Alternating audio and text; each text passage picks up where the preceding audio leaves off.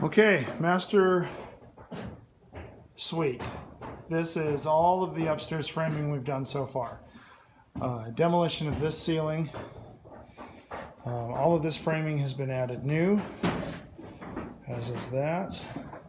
Doorways have been created here, here, and here. So you're looking at the walk-in closet doorway here. You're looking at the bathroom doorway here, and you're looking at the water closet door there. Here we show all the furring that's been added to the exterior wall so we can have insulation and electrical. And this carries through the entire house. We won't have any exterior wall that is not insulated. We're going to go with a thinner stuff here, probably a rigid on these gable ends. But in the great room, all the framing, all the furring continues.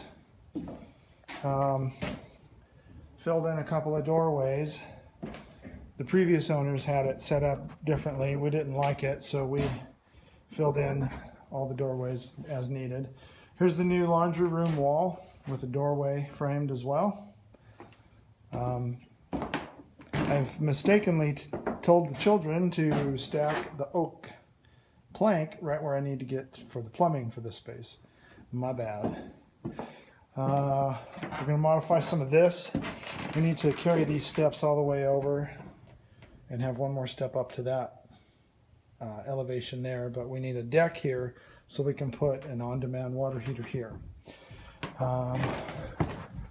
More framing we've done. We haven't quite finished in this space yet, but all the rooms are furred. The exterior brick walls have been furred. The ceiling has been repaired.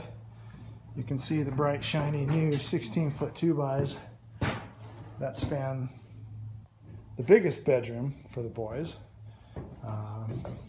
There we go. We've spent the day cleaning insulation out of the attic space and clearing the top plate and making it so that when we go to drywall, we don't have to chew on stuff.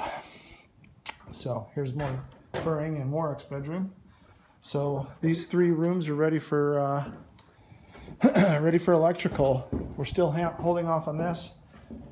Our contractor will get with us at some point and we'll demolish that wall and rebuild it. Thanks.